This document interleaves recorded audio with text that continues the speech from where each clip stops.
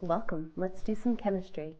In this video, what I'd like to discuss is the fifth significant figure rule, which simply states that exact numbers have an infinite amount of sig figs. What this means is that since exact numbers are not necessarily measurements, they will never limit the number of significant figures you can have in an answer to a calculation using them. Now, the first type of exact number is shown here in letter A. 7 days is what's known as a count. When you have a count of something in a calculation, it's always going to be considered to have the most number of sig figs out of all of the numbers in that calculation. In other words, it has infinite sig figs and will not affect the number of sig figs that you can have in the answer to that particular calculation.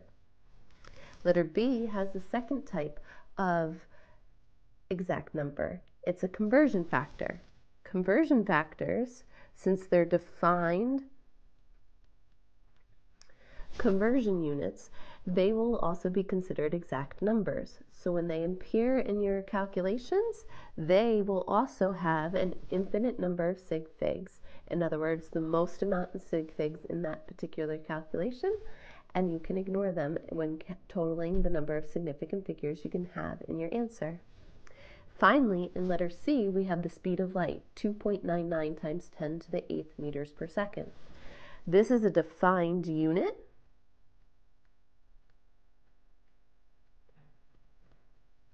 and is another example of an exact number. So when the speed of light appears in your calculations, it will also not limit the number of sig figs because it's considered to have an infinite number.